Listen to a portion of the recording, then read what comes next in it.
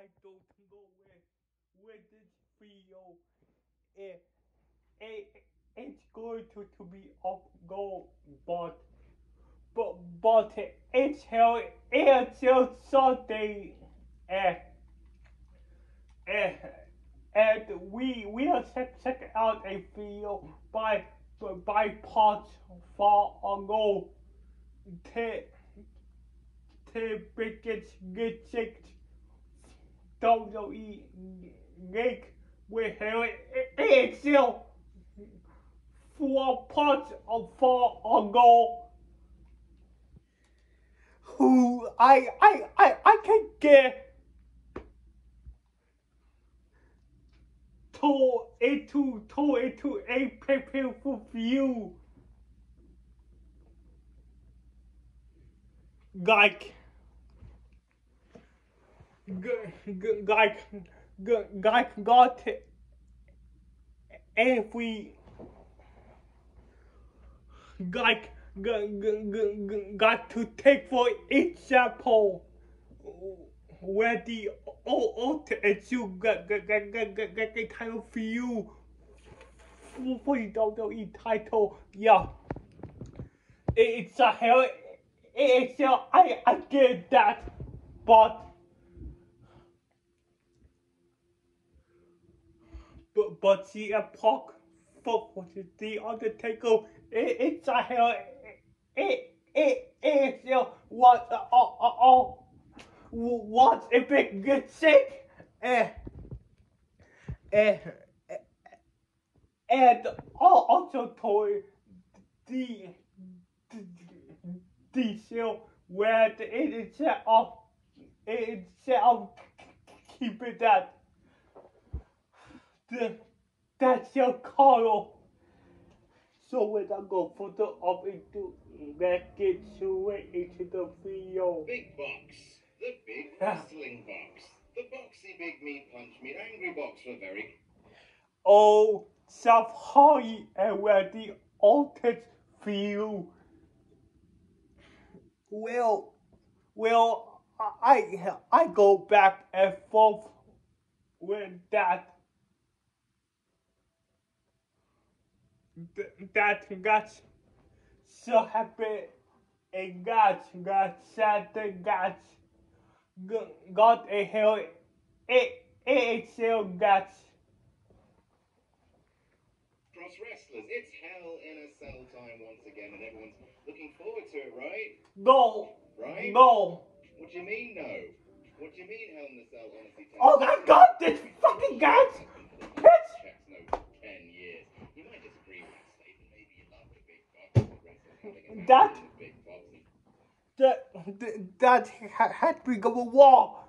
That had to become a fucking wall. Something that's playground. Yeah. If that is the case, then by all means, write down that opinion on a piece of paper. Put that piece of paper on an envelope, put that envelope in your trouser pocket, and then you put your trousers in the washing machine on the hottest cycle possible. There are a lot of reasons why the word hell in a cell don't strike fear into the hearts of Terry, buckle up, Terry. I'll run them through in a concise, entertaining, and incredibly way. I'm Adam Healing from Parts Unknown. Here are the 10 biggest mistakes WWE made with Hell in a Cell. Okay. Also, while you're here, why don't you check out our other 10 biggest mistakes videos we've done? One about Roman Reigns, one about John Cena, one about the WWE Championship. That was a lot of fun. Honorable mention, Kennel from Hell. Technically not a Hell in a Cell match, I suppose, but I'll be dog damned if it's a mention. Unforgiven 99, WWE took a Hell in a Cell match, put a cage match in the middle of it, and between the two crammed a bunch of man-eating woof-woofs and what they thought would be the ultimate violent thrill ride, but actually turned out to be a morass of boring wrestlers and dogs who either didn't give a shit about being scary or gave way too much of a shit about doing a literal run from the paying crowd. A wonderfully terrible nightmare of an idea that everyone should see at least once in their lifetime. Number 10, Undertaker destroys CM Punk. Yes. That's been an annual pay-per-view starring premium live events since 2009. Well, since 2000 and guy every October, yeah, but in 2021 they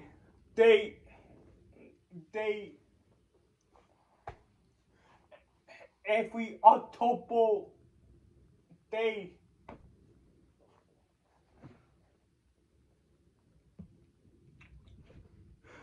like every October back in the hell AHL used to be.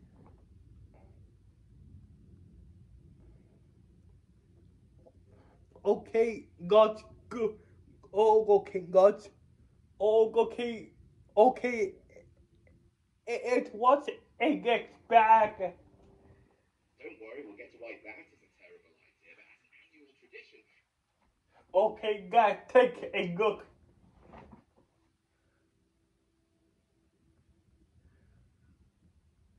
Where the ultimate society are approval the act for footage legacy.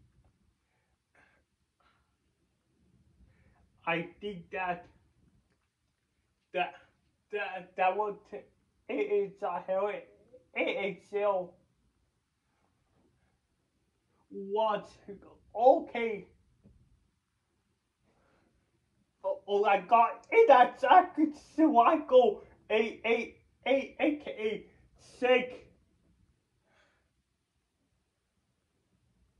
Shake Hickle,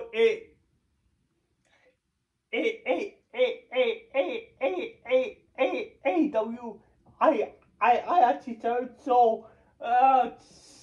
So was 40. But teacher and will cereal. Stop cereal versus the song goes this preview was bad. Fairly badly. The very first match of Hell in a Cell 09 was a cell match pitting The Undertaker versus CM Punk for Punk's World Heavyweight Championship. I do really put this that I thought those two that detail got to be Israel. It got at all. Absolute clinic in how to emasculate a world champion. Yeah. Punk had graduated from the year's best feud with Jeff Hardy, even going as far as to banish the charismatic enigma from WWE after a Montreal Screwjob rip-off of Great Britain the month before. Punk faced off against Daddy Locks, the master of it went nipples north for Punk. Not only was he so scared by Taker that he started the match by falling on his bum, but Undertaker dominated the champ, battering him around the cage and pinning him in a mere 10 fucking get it 10. Oh my God, can you guys help if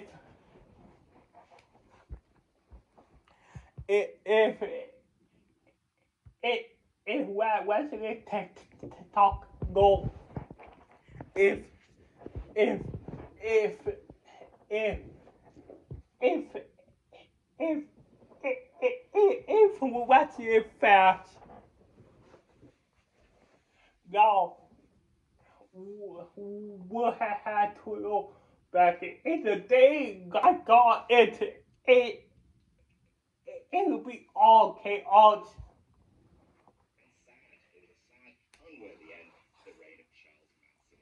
Number 9, The Stupid Raw One. Yes. WWE created Hell in a Cell in 1997. Created as air quotes heavily influenced by war games, but sure, let's go with it. Point is, WWE realized they were onto a good thing, and frankly got a little giddy with it, airing for some reason 3 Hell in a Cell matches in 2 months. And 3. A good point, guys. You can never have too much of a good thing. Now eat these 5 cakes I baked you. Eat all 5 right now, you fucking coward. 2 of these matches were on Raw, Taker and Austin versus Mankind and Kane, and Mankind versus Kane, neither of which went over 10 minutes. And also, Mankind versus Kane ended in a no contest, where you immediately suckle the special out your special box. Looking back on that last sentence, I actually really hated saying that. Granted, one of these 3 matches in the 2 months was Taker versus Mankind, okay, the best one, but still, that's too much, man. Number 8, Rybrad Maddox. Yeah. Ryback's mental, and since leaving WWE. I feel like right back in 2012. Something had got been put so me like give you the US title all, all the IC title, got the WWE title. Yeah. WWE had been kind of on a crusade to scrub the word Ryback is good from the internet. For a brief time, it was as close to the next big thing as you could get, with the most Goldbergian of Goldberg pushes and demolished jobbers and politely asked more like a veiny Oliver Twist. Boasting an undefeated streak going into Hell in a Cell 2012, WWE booked Ryback to fight WWE champion CM Punk, and in doing so, put themselves into a corner. Weren't quite ready for the intimidating but still green Ryback to be world champion.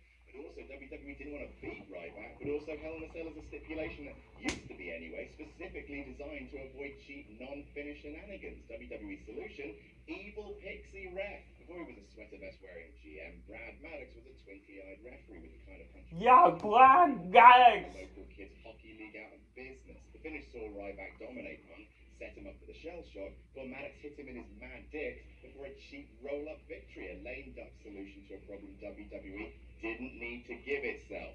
Now, make every coin toss feel like a Hail Mary.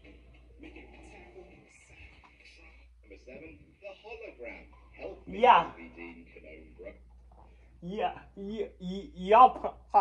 I totally forgot about this, guys. Hell, AHL 314, the Ambrose 440 South Wallet. It's with Bray Wyatt. Well.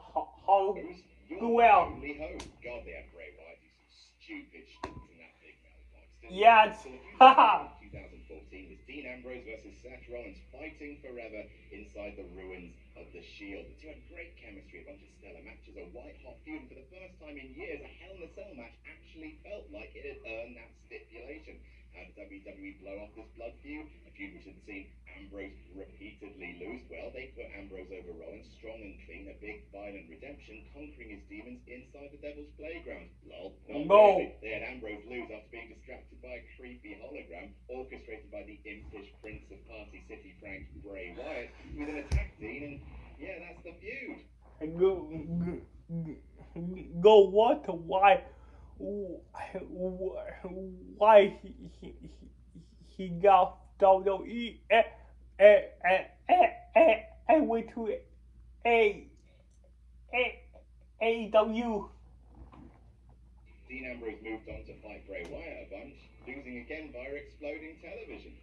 Can't believe he left for AEW, you really can't. Number 6, Charlotte beat Sasha for no reason. Yeah. Hell in a Cell 2016 saw a number of firsts for WWE, the first ever women's Hell in a Cell match, the first time women main events the pay-per-view on the main roster, and to celebrate all those firsts, WWE did something they had done many times before, and have Charlotte Flair win for no reason. After everyone wanted Sasha to win at WrestleMania 32, but Charlotte did. After everyone wanted Sasha to win at SummerSlam, but Charlotte did. The stage was set. Blow off the feud and mark a big historic moment with a much overdue babyface win in Boston, which just so happened to be Sasha Banks' hometown.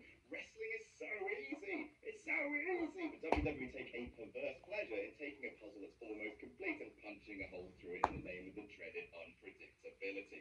Charlotte is a natural selection, beat Sasha, again in Boston, and just why though? For a weirdly complicated pay-per-view exclusive singles match winning streak that nobody but Ric Flair actually cared about. Number 5, Braun Strowman is forever ruined. Oh. Yes, they are. This infuriating so bad.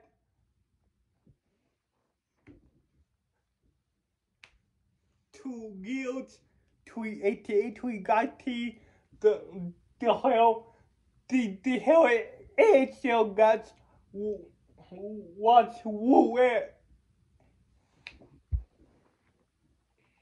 You guys remember from mid-2017 to mid-2018, Braun Strowman was briefly the most overvalued special attraction over before he eventually left to control his narrative as big as WWE accolade being worst Universal Champion in the belt here. Yeah.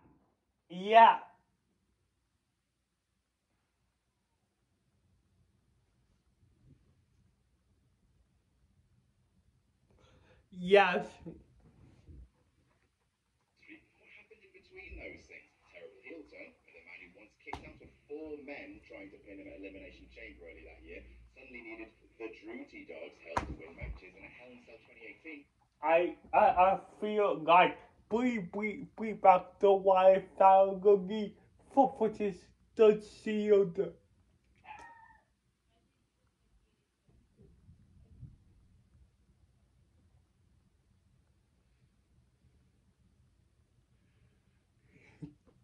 Keep keep everything the same, but keep everything the same, but but it's set off the cycle and it's set off the cycle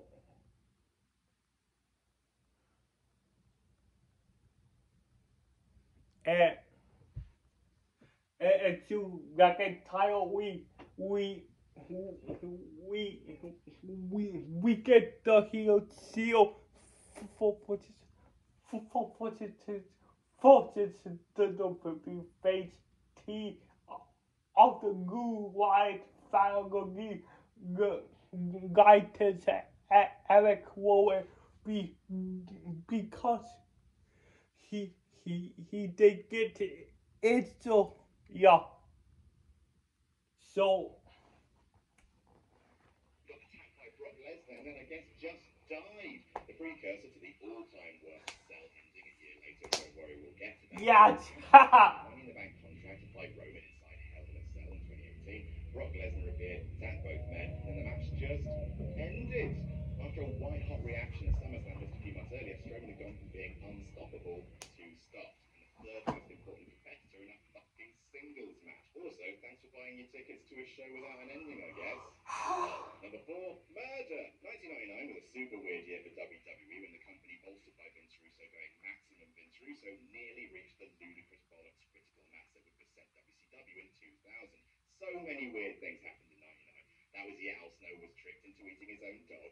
Steve Austin became CEO. Triple H married an unconscious woman. Vince became WWF champion. The higher power nonsense. Boss Man wrecked Big Show's daddy's funeral. And the beat goes on. One of the weirdest, most 1999 things to happen in WWE that year happened at WrestleMania 15, where, as part of a relatively heedless Ministry vs. Corporation storyline, Undertaker fought Big Boss Man inside Hell in a Cell. It was incredibly boring until, Jack's notes, they hanged the Big Boss Man. You know how this story goes. The match ended, the Brood attacked, strung up Big Boss Man with a noose, the cell rose, Boss Man struggled, then stopped struggling, which, you know, in the case of hangings tends to mean the person is fucking dead.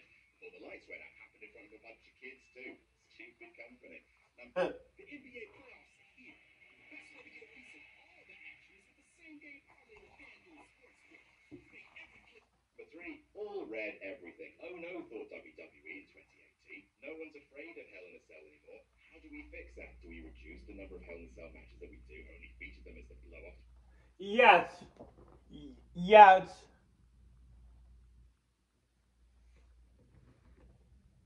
Or blood feud for matches? yeah yes a blood feud like your forces were the ultimate or or or like Edge versus South Wars until itself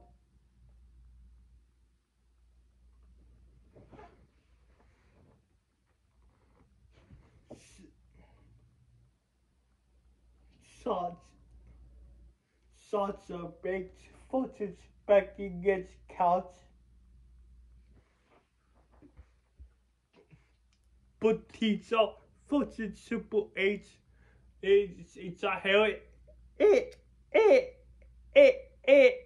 it's where the ultimate versus the Undertaker it's a hell it's a oh oh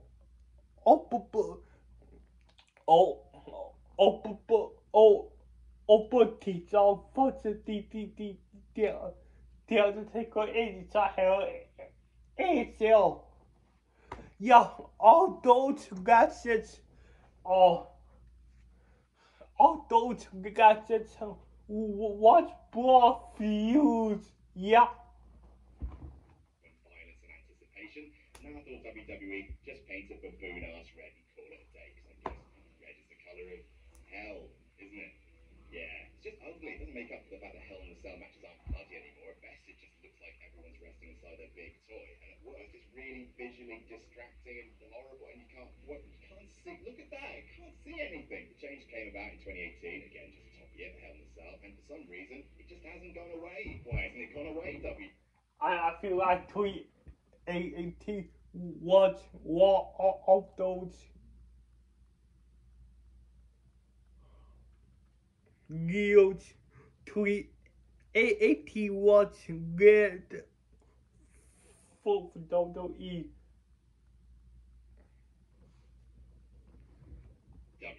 Why haven't you stopped making your biggest deathmatch stipulation out of red vines? Why are you ripping off TNA Steel Asylum? Which is also a joke.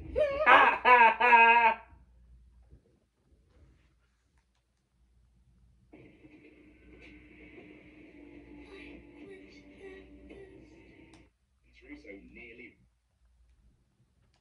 the NBA playoffs. That's why we get a piece of all the actions with the same game partner. Matches that we do only feature them as yeah, it's just ugly. Look at that. I can't see anything. Check red vines. Why are you ripping off TNA Steel Asylum? Which is also I don't know. Number 2, the one with the clown. I said I just What? don't know. At some point, this is just griping about wrestling rules, and that's a black hole made of contradictions. I don't. Well, actually, WWE never remembers any of the rules of their own stipulations. Eliminated wrestlers can't eliminate people from the Royal Rumble, except when they can. Survivor Series eliminations happen individually, except sometimes the ref just disqualifies everybody. The referee's decision is final, except when they're shown an instant replay. Nothing matters. But Jesus Christ, the entire point of Hell in a Cell, the entire point of it. Even say that for potency Kevin Owens. It's a hell. It's so like that was a that. No other option, nuclear option for a feud. 2 wrestlers are going to go into the box, and it doesn't stop until someone. Even to get a title footage, Bobby Lashley is a hell. It's a hell. It's a what? What a block feud. In wins for 2 straight years, WWE got to no contest end, to the least no contest stipulation they had. The Braun Strowman one was bad, but at least the show went off the air before people realised it was bullshit. Hell in a Cell 2019, in a match between Seth Oh my God! Clown, the match was called off for being too much, man. Seth Rollins hit the the ref, who had never seen a Hell in a Psycho Clown, the match was called off for being too much, man. Seth Rollins hit the Fiend with a bunch of B&Q. The ref, who'd never seen a Hell in a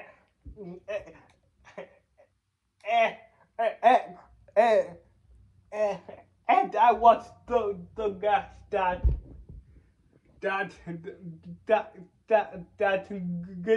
told their backs, told their backs all inside go.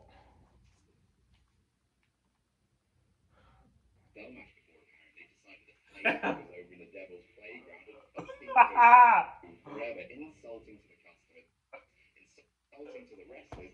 Yes. Demolishes every single reason to ever get excited about a Hell in a Cell match ever again. Yes. The fucking boo forever, insulting to the customers, insulting to the wrestlers. Yes. Yes. Completely demolishes every single reason to ever get excited about a Hell in a Cell match ever again. Although that's long since been the case ever since number 1, making Hell in a Cell an annual pay-per-view. Oh yes, come on, what? The worst thing they ever did to the box was build a show around it. It's a terrible decision. vision. Previously, it was a feud-centric special attraction. Remember the anticipation and surprise you used to feel when Yes. a rematch would be announced between two guys who hated each other, and it would be inside Hell in a Cell, and the announcer would go, "Oh my God!"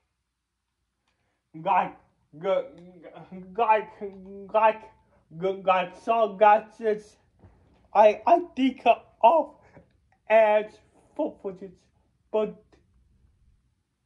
Edge for footage the Undertaker,